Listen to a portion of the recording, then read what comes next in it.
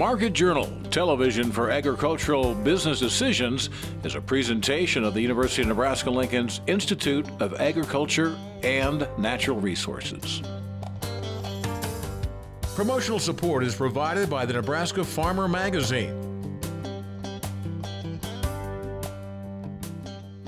Hey everyone, I'm Troy Moling. Thanks for joining us today on Market Journal. Good to see you this week. Hey, let's get ready to take on a new month. And we're starting our show again with weather, and we can cross our fingers that the forecast for June will be a bit better than what we've seen during other parts of the year. A wet May continued to delay planting, and that, of course, was on top of the flooded fields and ranches that many have been experiencing. Nebraska Extension has experts all over the state to help out and answer questions as to how your operation can recover. And we had Nebraska Extension Director Dr. Chuck Hibberd join the show to explain what's been done and what's still to come.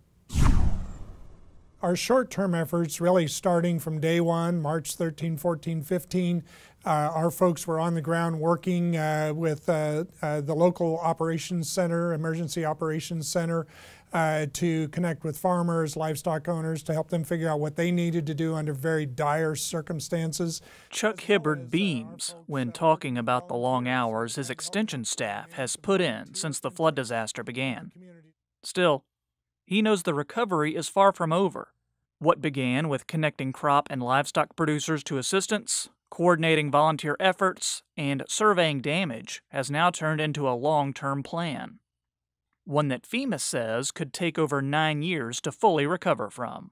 Since then, we've really shifted into high gear in terms of just trying to help certainly people involved in ag production, primarily livestock producers, figure out, what do I do with animals that are missing or animals that are injured, or 19 miles of fence that are gone, those kinds of things, or 5 feet of sand deposited on my center pivot farm. So really going forward, it's a continuation of those kinds of activities to help people make sure people have the right information so they can make really good decisions.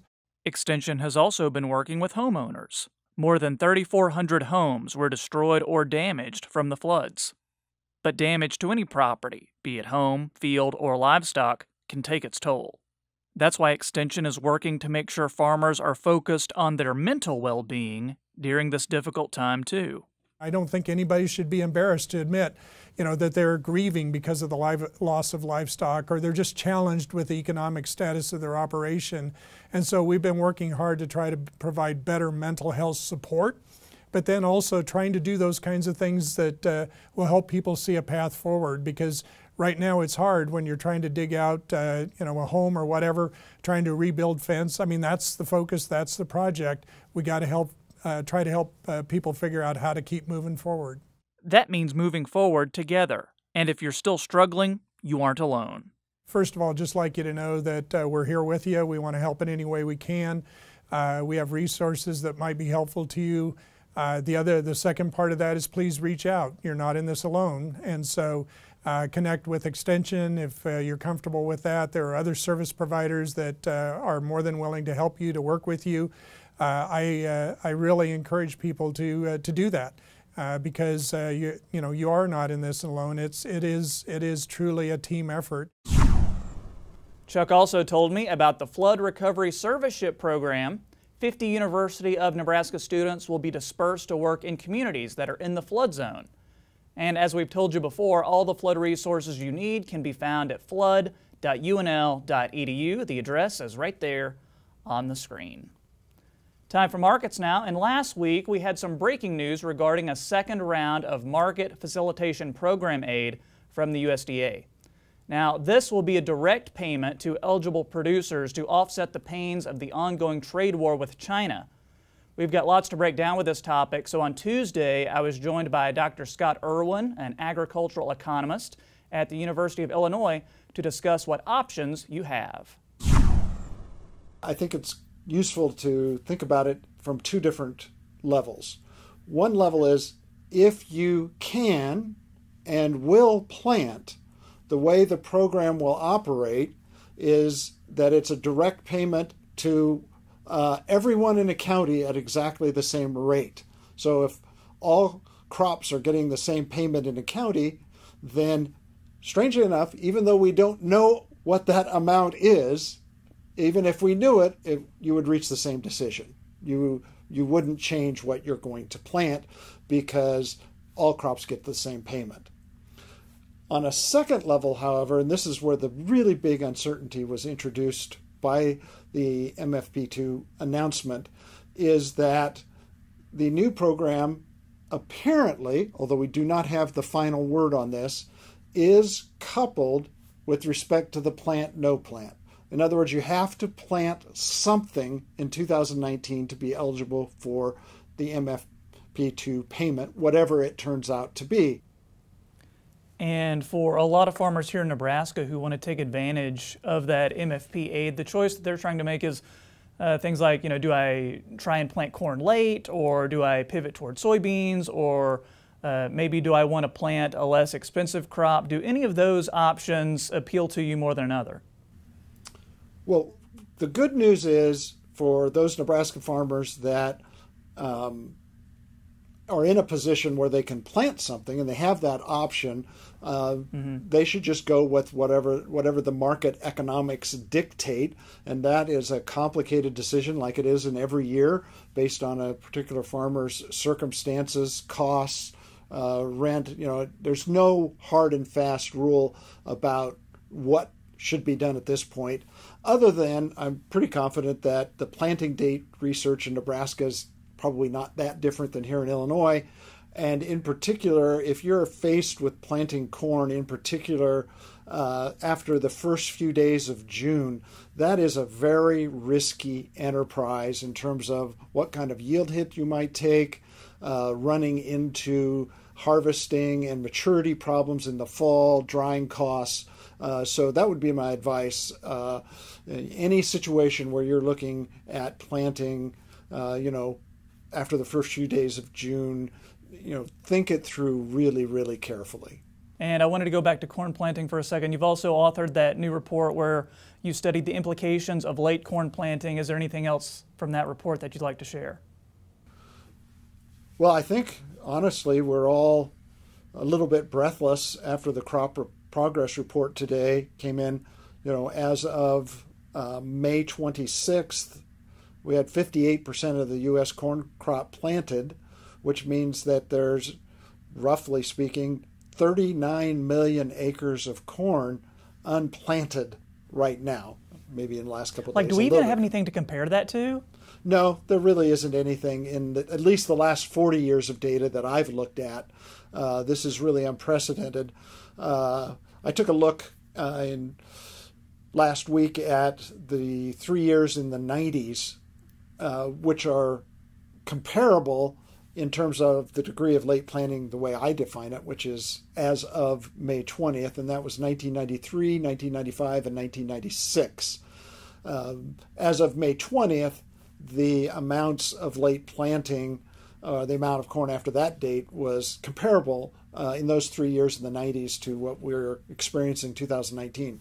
But what is startling and different about this year, 2019, compared to those years of really late planting in the 90s, is that decent to really good windows opened up in those years in the 90s in the last 10 days of May and very early June, and pretty much got both the corn and soybean crops planted in decent shape by the 5th of June. And right now, after the rains this week, the measures that I'm looking at, excess topsoil moisture reading as of Sunday is the highest I've ever seen in the data. So the prospects look really grim, at least for the next week or 10 days, of making much more progress in the U.S. on corn and soybean planting. Yeah, final question, any final thoughts, advice, or marketing tips for folks watching that you'd like to share? Well, until today, I would have said hold on to all your corn, don't sell any corn, and sell beans. But the market today is showing quite a bit of life on soybeans, which I still find a little puzzling. Personally, I'm still, even from these price levels, pretty bullish on corn. Beans, I'm neutral to a bit bearish. I still have a hard time seeing that we won't end up with more bean acres total than we had in the March 30th prospective plantings report. Just going to see lots, we've got 39 million acres of corn. Some X million of those are going to end up in soybeans. The soybean plant dates are much later than for corn. So, and the weather forecasts right now are maybe finally around mid-June for a decent planting window to finally open up. And at that point, I think the vast majority of people are just going to say, who haven't planted by that date, that we're planting soybeans. So I'm a little skeptical of the run-up in soybean prices right now, even though I realize planting soybeans that late also takes a substantial yield hit, but we can plant a lot of acres of soybeans yet. Next week, we'll be joined by Dr. Lee Schultz from Iowa State University. We're going to get a look at the pork markets. So if you have a question you'd like for me to ask Lee, email us or get in touch on social media, and I'll pass your question along. Moving on, and Dean Burbach loves a good challenge, so maybe that's why he and his wife Lisa are dairy farmers. The Hartington family milks the same number of cows they've milked for years, but they've been able to find their niche in the competitive dairy market by providing a unique product line marketed directly from their farm that customers can identify with. And along the way, the family has had to innovate and invent its own processing systems, marketing strategies, and delivery models to build its farm into a successful dairy business. You can read about Burbach's Countryside Dairy in the June Nebraska Farmer. Time now for weather with Nebraska Extension Ag Climatologist and Market Journal Chief Meteorologist Al Dutcher. And Al, much of the state saw periods of rain and sun this week. How does this week look, especially for those who want to get some planting done? Well, Troy, you're absolutely correct. We did see that heavy rainfall last weekend, and unfortunately, it took a while for things to dry out, but the sun finally did return in earnest. We got the second half of last week, and it has been a wet month, and it has caused some problems planting, not only here in Nebraska, but Corn Belt-wise. If we look at the precipitation summaries in a generalized form for Nebraska for the month of May, the Panhandle and the western side seen anywhere from 3 to 5 inches general coverage. In the eastern half, we were basically in the 3.5 to 6 inch range. The western 1/3 of the state east of the Panhandle was essentially also in that 4 to 6 inch range. The center part of the state more in the 6 to 8 inch range, the northeastern corner, 3 to 5 inch range general coverage, and in the east, central, and southeast, basically the Omaha, Lincoln area to the southeast of Fall City, anywhere from 6 to 10 inches was reported.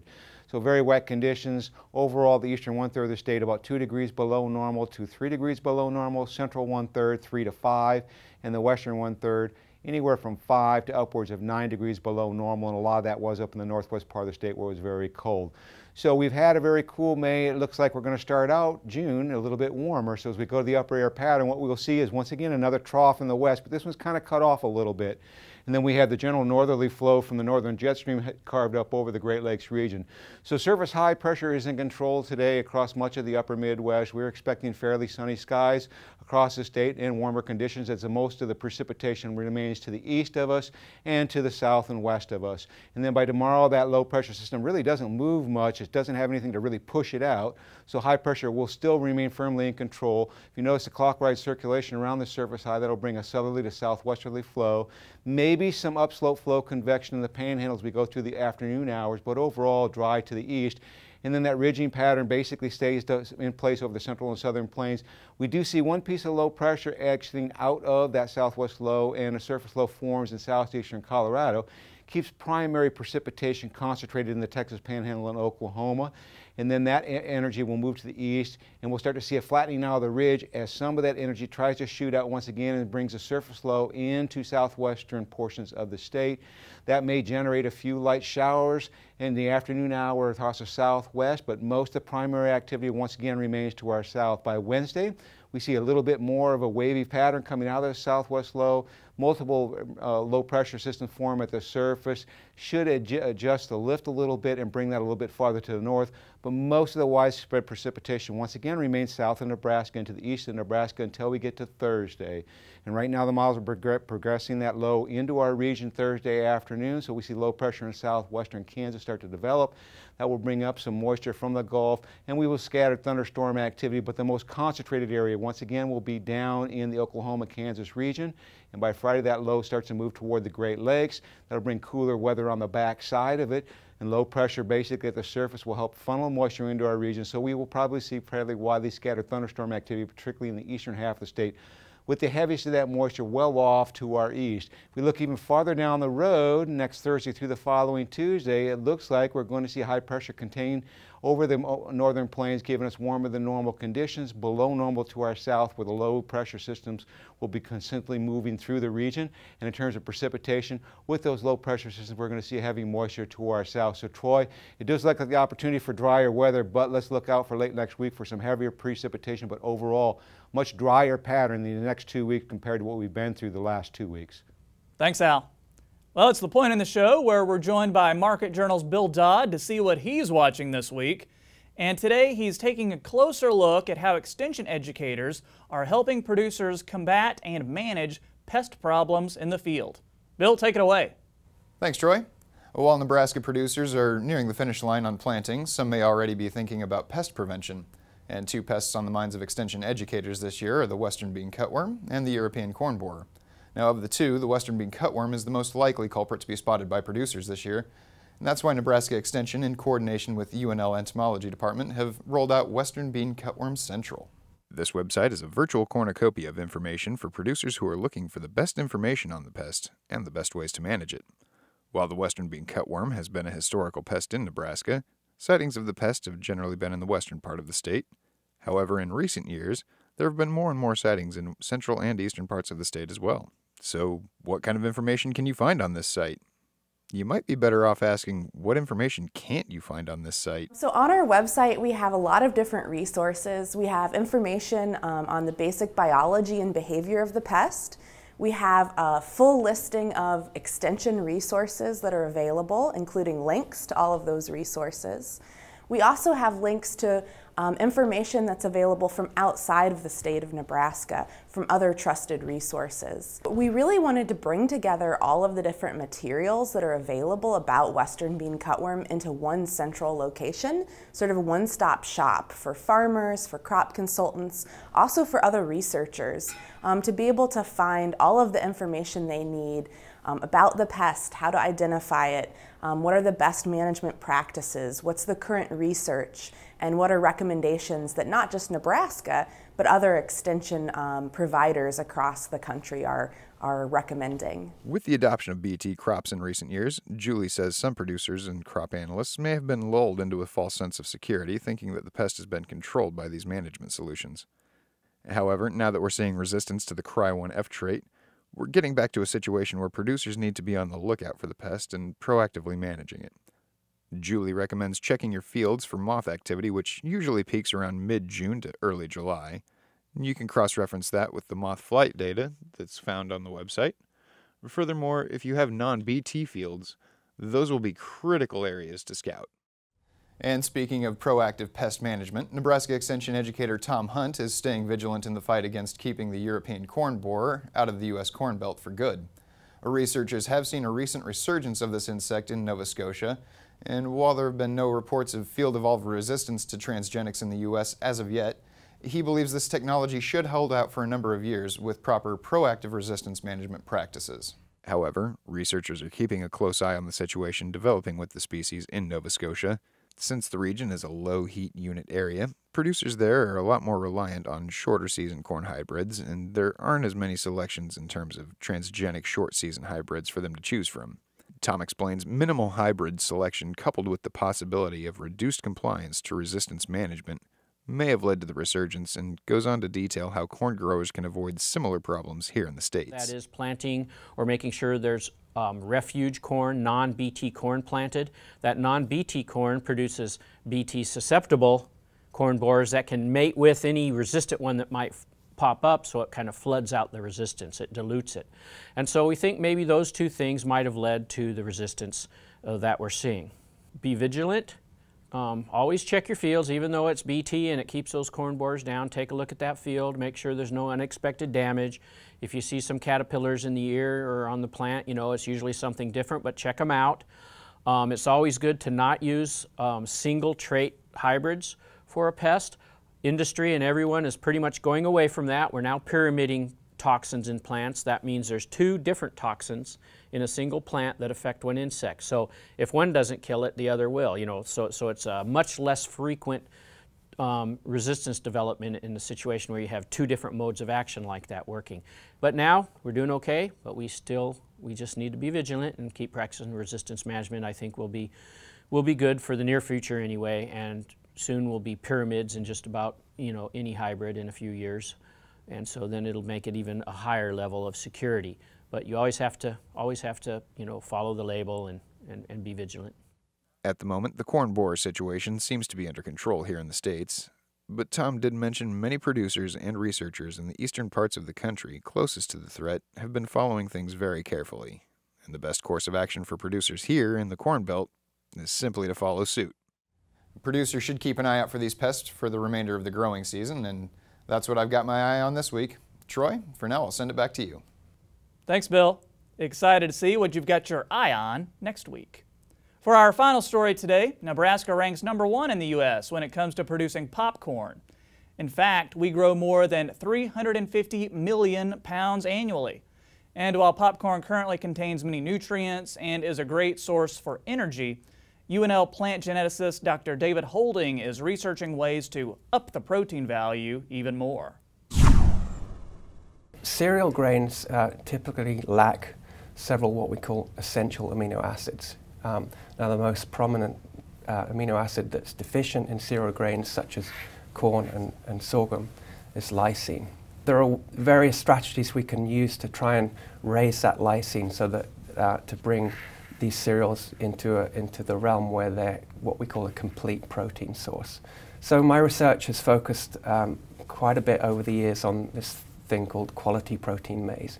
This is a variety of dent corn that actually, through a natural mutation in a gene called opaque-2, it actually changes the protein profile in corn. So the proteins that are deficient in lysine go down to a much lower level, and proteins that are naturally higher in lysine accumulate to a much higher level. And it stemmed from a line called opaque-2 that was discovered more than 100 years ago now. This original variety of opaque-2 had softer kernels, okay, which is not useful. And then breeders got hold of this opaque-2 and started breeding back in the kernel hardness, but it has this double the amount of this essential amino acid lysine. So about 5 or 6 years ago, Conagra Foods came to UNL and they brought their breeding program with them, and I started a project, kind of fun project, to try and take this quality protein maize dent corn and cross that with popcorn, which is the same species. This was quite a complicated breeding program, because typically when you take dent corn and you cross that into popcorn, you end up with corn that doesn't pop, which is obviously not useful at all. Right, yeah, I can't do that. So this breeding project was quite challenging in that we had to not only increase the lysine, which was obviously our #1 goal, but recover all of the popping, sufficient popping to make this a useful product. When you're increasing the lysine content in those grains, so I'm sure there's going to be that important nutritional impact, maybe an important economical impact. What are some specifics you could tell us with that? Well, popcorn improvement in recent years has really focused on just maintaining and increasing popping volume, okay? There's been very little research into kind of exploring different avenues to improve popcorn. So as with all corn that's grown by farmers, what they're actually growing are hybrid varieties, okay? And this is why we were very careful at the beginning to make multiple different inbred lines of this quality protein popcorn. And we've been successful at that. We have at least 6 different inbreds, and we're basically trying all the different hybrid combinations of those inbreds. What we anticipate from that is that we'll end up with a product that has equivalent popping to the original parents, but we're also looking at the different potential ways that we can improve the agronomics of this. Gotcha. And some people watching may be familiar a little bit with CRISPR, and the way I understand it, put very simply, CRISPR is gene editing technology, but at a very, very precise level from what you're telling me. So what are some of the ways that you've been using CRISPR in your work? So what we tried to do was to use CRISPR to, again, reduce the level of these storage proteins that contain low levels of lysine and increase the levels of other proteins that have high lysine. By doing that, we also changed the protein bodies in a way that they're more receptive to the gastric proteases in the animals that eat them. So what we did was we took this CRISPR approach and used it to just simply reduce the level of these dominant storage proteins. What can we expect next as far as how close this is being put into use in the industry, or next steps of what you see here?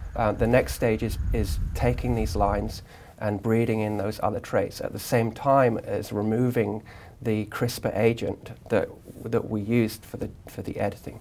So the gene edits in that prolamin storage protein family are permanent, but the transgene is not. Once those edits have been introduced, we can then get rid of the transgene and end up with a product which is not regulated in the same way that a typical GM trait would be regulated. So it can potentially hit the market much quicker. Dr. Holding has previously applied this research to sorghum, but with the support of ConAgra Foods, he hopes to achieve a marketable version of higher quality popcorn in the near future. That's about going to do it for this week's show. Next week, we're stopping by Briggs Feed Yard to get a check on the cattle markets with Mike Briggs. And the Nebraska legislature has wrapped up for the summer. Our own Bill Dodd will tell you which agricultural bills passed, which didn't, and why. All that and much, much more. And one more thing before we let you go, Market Journal wants to hear from you. Take our survey that we've posted on our social media pages. I'll see you next week. I'm Troy Moling. Thanks for watching.